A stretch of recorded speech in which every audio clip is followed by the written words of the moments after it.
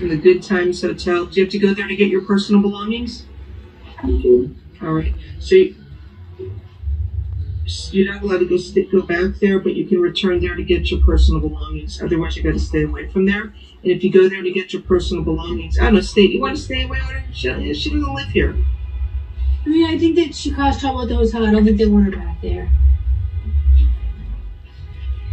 And I don't think it's too restrictive. All right, so just go there to get your personal belongings. You should go with a police officer, okay?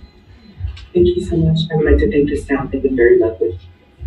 All right, let me just write this out.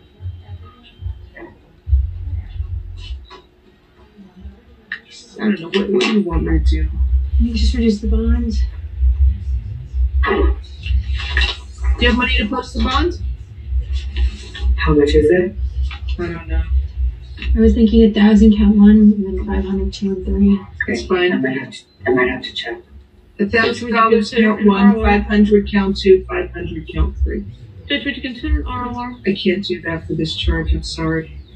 And the defendant's not from here, so... I can't. I got to set a bond. It's a $2,000 bond. If there's any reason you can't afford to pay a bond, use the pre-phone at the jail to call the public defender's office, and they can readdress this with your division judge. All right?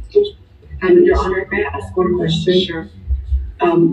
Do I have to stay here in the men's unit still?